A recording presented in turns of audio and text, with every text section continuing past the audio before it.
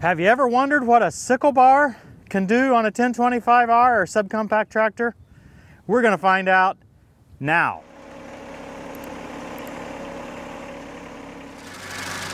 We've got a lot to cover today. We're going to cover the pros and cons of a sickle bar mower, and we're going to discuss a variety of uses, actually two major uses for such a mower. We're going to show you in detail how the mechanism works. We're going to talk about how well it fits Johnny, the subcompact tractor class. We'll go in depth with how the lift mechanism works. We'll also talk about cut quality. Yeah, we're going to be busy today. A lot of information packed into this episode, so sit back and enjoy. I'm able to get in here and trim really well, as long as I'm patient. Of course, it doesn't mow going backwards, but I can back right in against the base of that guy wire. I can swing the tractor, you know, with a little bit of practice, I can swing in and get a lot of this mowed down. And again, as long as I'm going slowly, I can see what's out here. There's a piece of tin here, there's a big rock out there. I'll be able to go over both of those and shouldn't hit anything. Obviously, if you were going fast through the field, you might not see that stuff, but at this particular place, I'm just trying to do some trimming.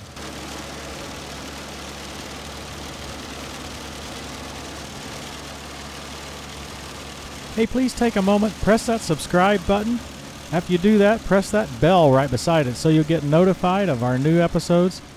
You know, we don't see many sickle bar mowers for subcompact tractors or even compact tractors.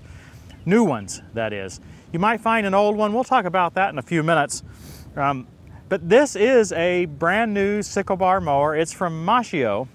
This is almost 6 feet. I think it's 69 inches, so just a few inches short of 6 feet. This mower, the identical mower, is also sold as a Frontier mower. So if you see the Frontier mower from your John Deere dealer, it is identical to the mower we're looking at now. Well, it's a different color. Other than that, it's identical. So let's talk a little bit about a sickle mower. What's the benefits? What's the advantages, disadvantages? We'll go through that as this episode continues. The basic operation of a sickle bar is really simple. These points out here we always call guards. Pretty obvious reason for that. It's to guard from rocks or extra large obstacles of any kind getting into the cutter bar. This whole piece here is called the cutter bar, with these little triangle pieces called sections. Some people call the whole bar a knife and the individual pieces sections. So that's a good way to look at it. This same concept is used in soybean and wheat headers on combines. It's been around for, I don't know, 100 years probably, with very little change. This Maschio one has a little twist that the earlier ones didn't have, and that is that both the sections on the cutter bar knife and the guards move. The older ones that we saw when I was a kid, the guards were fixed in place. The sections, the knife, was the only thing that moved, and it moved far enough to cut from one guard back to the other. With this one, you get a little bit of double action, so it should be, in a sense, cutting faster, right, by having the guards and the sections move. The primary use of a sickle bar is for hay.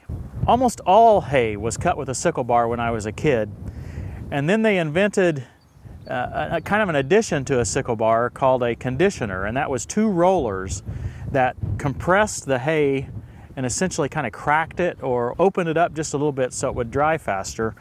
And those were two rollers that rolled against each other right behind the sickle bar. That was called a mower conditioner. We still see some of those used today, but for the most part, the large hay producers have moved to a disc mower, and that has a number of round discs, probably, you know, this size, 18 inches, 2 feet, I don't know, in diameter, and they all spin along a cutter bar that looks similar to this, but they spin. With those, you can cut at a faster speed. I'm not certain whether the cut is better or it just kind of allows you to go faster. I'm not really a hay expert, but I just kind of wanted to expose you to that concept. But a lot of smaller operations still use a sickle bar just like this for mowing their hay. The way they handle it is they mow the hay one day, let it dry. The next day they use what they call a tedder. With that tedder, they stir it all up, they let it dry one more day, then they use a rake to push it into what we call windrows. And with those windrows, then we can run a baler right along there and bale that up on usually the third day. So that's kind of the hay making process. These sickle bar mowers are very simple. They're less expensive than a disc mower. They're lightweight, easy to handle for a small tractor like this.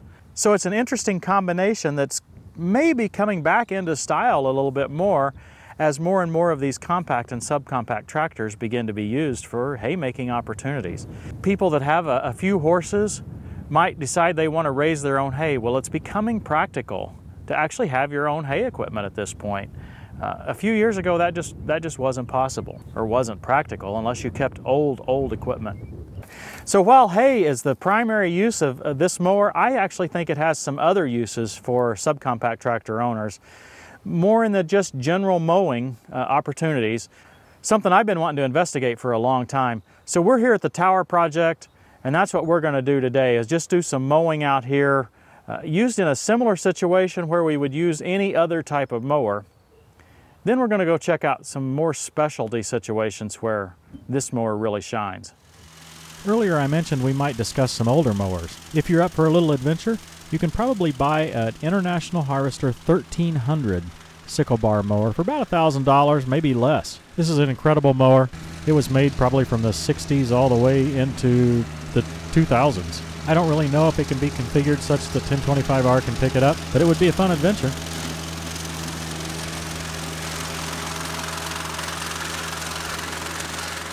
This area that we've chosen to mow is incredibly rough. It's not very good to demonstrate the mower in that sense because I can't go fast enough to really show you what the mower could do. The only reason I'm going so slow is because I can hardly stay on the tractor. But it's doing a good job mowing. The sickle bar runs quietly. It's not nearly as noisy as the other types of mowers we've used. It's also a bit cleaner for the operator.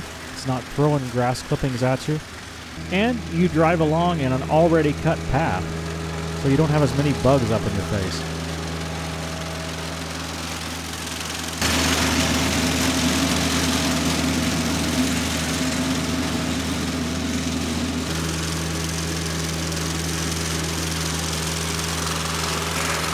Let's take just a moment to talk about the cut quality, the differences in cut from another type of mower, and just some unique things about this mower. Let's look at where we've cut here just a little bit. You'll notice that, well, besides from it being so rough that we've cut in the ground, I mean, this is a horrible place to be demonstrating this because it's so rough. I had no idea it was so rough here. We may need to try that a little bit different place in a minute, but it cuts the grass very cleanly, but it leaves it all in one piece. Obviously there's no mulching. It doesn't attempt to mulch. For hay, that's perfect. You want that grass all left together for hay. That's wonderful. Now, a lot of people who are mowing to make something look nice might think that this type of cut is not very desirable, and we understand that. That's one of the weaknesses of a sickle bar mower, is that it just lays everything out behind the mower, and then it kind of, at least for a few days, looks pretty bad. What you will notice is that over time that dissipates, and it dissipates pretty rapidly. You might even find that it dissipates as rapidly or more rapidly than it does from a bush hog, because it is spread so thin, right? So over time it doesn't have that much negative impact, but we certainly understand that particular disadvantage. Now, when we're talking about cut and we're talking about this tall grass, let's look at this piece over here. Now, I've intentionally left it down in the cutting position, right? Because I've shown how it allows that grass, or actually forces that grass off of the cutter bar to go in and kind of lay over to the inside. At first, when you saw this, you might have thought it was some sort of a safety feature. Well, actually, that's not true at all. All of these sickle bar mowers, as far back as I know, have had this piece. Now, some people remove them, some farmers remove them. Sometimes they drag up a little bit and cause more trouble. Now, not all of them have this. I'm not really sure that this is that important, but I guess it's intended to help you see where the end of your bar is. At least on this mower, I feel like I can see the bar very nicely. But the main purpose of this is to route that heavy grass over here and leave an area about a foot wide at the end of your swath that has no cut grass in it. Why do we want that? Look at the next pass. The skid shoe, right here where that gearbox is, can run right in that area where there's no cut grass, and that way it doesn't bunch up. It doesn't get all choked up there. It's running in a nice clean area without any grass. So that's the primary reason. I don't even know what the term is, what the name of that piece is. Some of you guys that have used sickle bars longer than me probably know what that piece is called. But that's the point of it, is to keep that grass brought in, leave yourself about a foot that's free from cut grass to avoid choking up. You know, the rough conditions here, how bumpy it is in this particular area, do illustrate one of the positive things, believe it or not, about this sickle bar versus another type of mower that can mow offset of the tractor. You know, we showed that flail from the same company in a previous episode. We showed it on the 1025R, and we showed how it was just all the 1025R wanted out to the side. It really, it put some, you know, put some strain. I don't know if I'm going to say strain on the tractor, but it certainly put some strain because of the light weight. It wanted to tip the tractor up.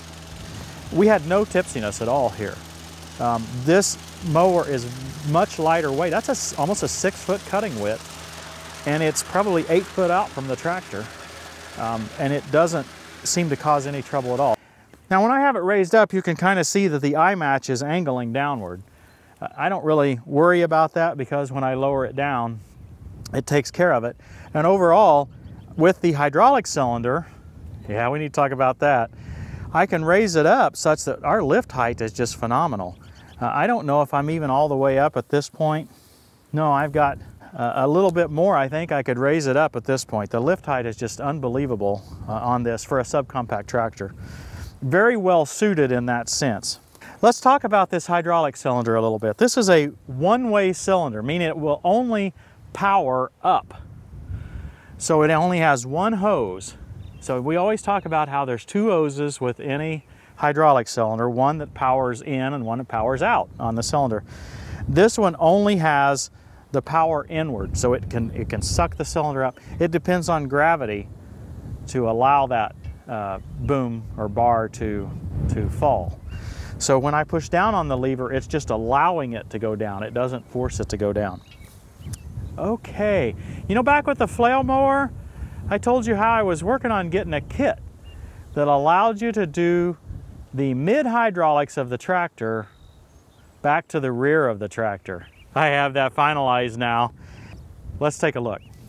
Okay, this kit consists of two hoses. They're long enough to go from the mid-SCV back to the rear, and they have the 1/2-inch ag-style couplers on the rear, which is what the 2 Series and on up use on their SCVs on the rear. So this is standard hydraulics. Now, with the new Johnny, if you missed it in the last episode, this is a brand new Johnny. We actually got the Deere third function kit. So we're able to use this kit plugged into the third function. That allows us full functionality of the loader, and we use the third function to raise the mower. Works very well here. The same kit can be used if you don't have a third function. You can use the existing, you know, take one of the SCVs away from your loader, or just take your loader off, put weights on the front of the tractor, and use this kit. That's how we had it hooked up for the flail mower. We were actually using both SCVs, therefore using the joystick to raise our flail mower as well as to extend it inward and outward. This kit's available at discounthydraulichose.com/TTWT. Now you need to put the /TTWT on the end of that URL because that will take you directly to this kit and any other kits that I might have recommended from Discount Hydraulic Hose. It allows you to avoid the searching. And that's why we do that with other vendors as well, where we have a /TTWT. It's not for any just tracking or whatever, it's to get you directly to what we're talking about on these videos to make it easy for you. So discounthydraulichose.com/TTWT, the kit is there. I think this kit runs $105, then you get a 5% discount with code TTWT. The kit comes with, I believe, 5.5, 6.5 foot hoses. If you don't like exactly what's in the kit, you can actually order the independent parts. You still get a discount on any order. At Discount Hydraulic Hose, you get the TTWT discount. The kit won't come assembled. You'll have to assemble it yourself. So you either need to add a roll of Teflon tape to your order. I think they said it's 75 cents. Or you can get some other pipe dope that's meant for hydraulics. Either approach can work. Then you'll need to assemble the hoses yourself. It just takes some basic wrenches. This is a poor man's way to get yourself SCVs at the rear. You could do this up to 3 times if you have a third function. So that would be 3 instances of the kit would get you 3 SCVs to the rear. The kit has 2 hoses, so you only need 1 kit for each SCV that you want to route to the rear of the tractor. Now you might be asking what these hoses are here. These are the third function to my loader boom. So I've disconnected them to connect to the third function in there. So they just kind of sit here for now. If I had a place to tie them up somewhere, I would do that, but they've so far just been perfect sitting right here on the floorboard. You know, it's different when you're going to be using something 8 hours a day for weeks than it is when you may have one little area to mow or just want to use something for a while. You can get by with stuff kind of strung out over the floorboard. I don't find it interfering at all with the hydrostatic pedals or my heel, so it's really not been a problem. Hey Christy, let's go find a smoother place to mow. Maybe over there where we mowed in April with the TS10. Sounds good. To start with, over here I didn't have any real plan of attack. I just saw some heavy grass and started mowing. So really just taking out through the middle like that's not the best way to go. I'm not sure what kind of grass this is, but it grows really fast. I mowed this area very recently with Vinny.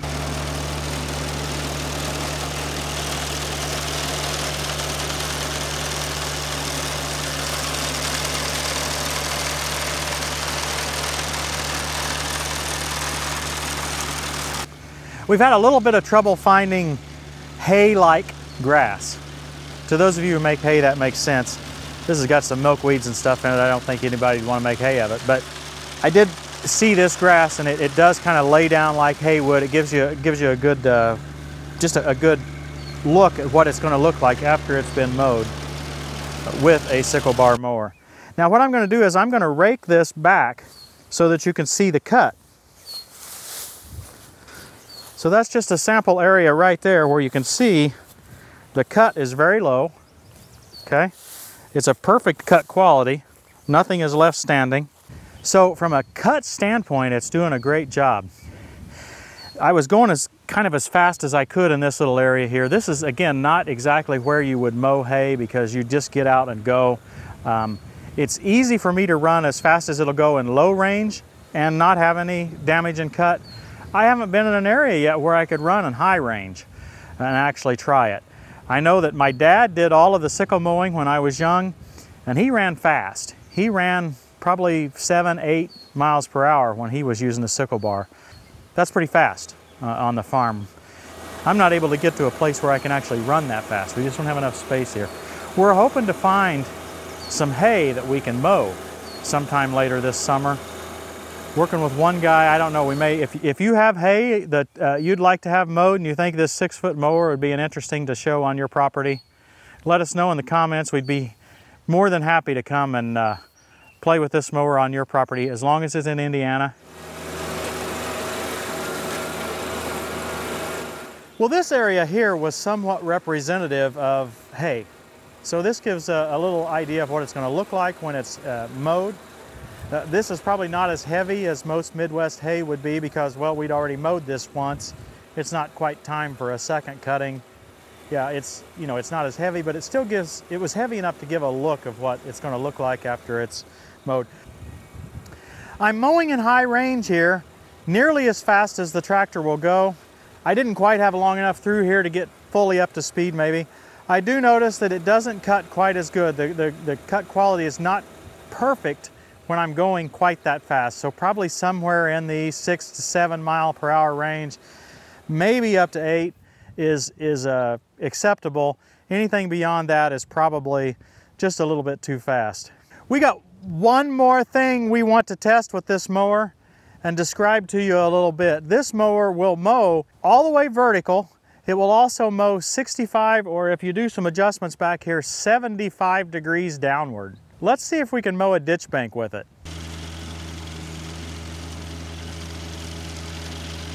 Okay, well, this is a pretty good angle. It's probably 25 degrees, I'm guessing. It's not near the extreme the mower can do.